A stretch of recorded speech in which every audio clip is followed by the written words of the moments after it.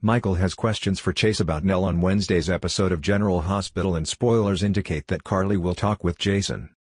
General Hospital spoilers for Wednesday's show detail that viewers will get plenty more regarding the Chase and Nelle storyline.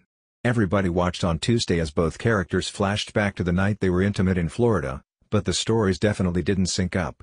Michael didn't waste any time tracking down the detective to confront him, and he's got some tough decisions to make here.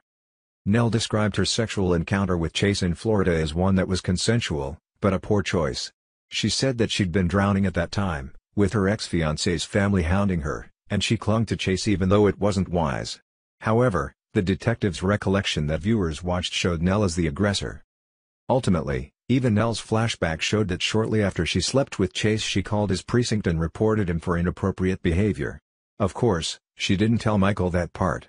Michael headed to the police station to confront Chase, asking if he was stalking Nelle, and General Hospital spoilers indicate that the action picks up from there in Wednesday's show.